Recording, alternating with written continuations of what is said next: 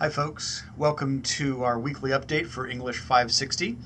We're coming up on week 11 of our Shakespeare semester, and this week we're focused almost exclusively on King Lear. The quiz over Acts 3 through 5 will be due on Monday the 7th of November.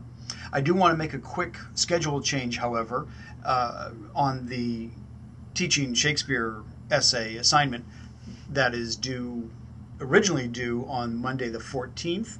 I want to shift that back to Monday the 21st. I'm going to be out of town for the week of the 14th. I'll be doing some administrative work in China, so it'll be kind of tough for me to get your essays and review them that week. If you want to hand them in early, that's terrific. I will take them, but I will at this point ask them to be turned in to me on Monday the 21st, and I'll make sure that's clear on the announcements page of the website as well.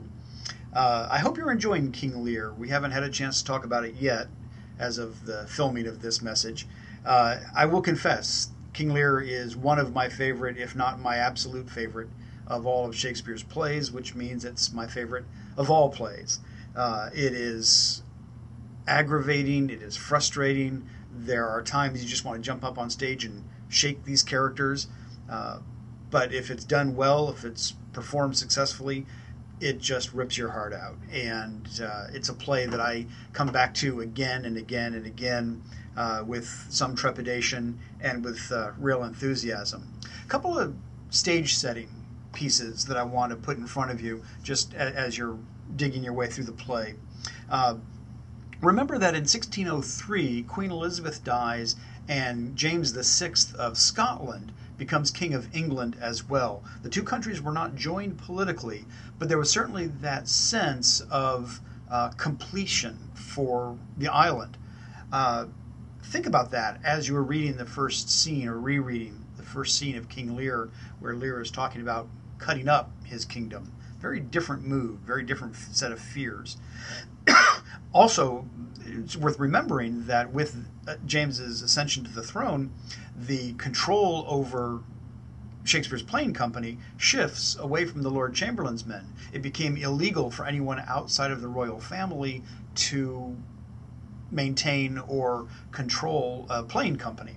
So Shakespeare's group became the King's Men, and that's going to have some implications down the line, I think. One other historical note about this play. Shakespeare, of course, is borrowing from histories and legends. It was a very familiar story. If you've read Spenser's The Faerie Queene, you'll have encountered at least a brief reference to the history or the legend of King Lear and his three daughters. In all of those earlier stories, however, Lear survives. Lear ends his life back, restored to the throne, lives out the rest of his days, and dies peacefully. And then there's a following civil war after Cordelia, or the Cordelia character, ascends to the throne. Spoiler alert, Shakespeare changes that. And as you're looking at the way the ending of the play functions, keep in mind that Shakespeare's original audience almost certainly expected a very different ending. I'll be interested in seeing your reaction to that.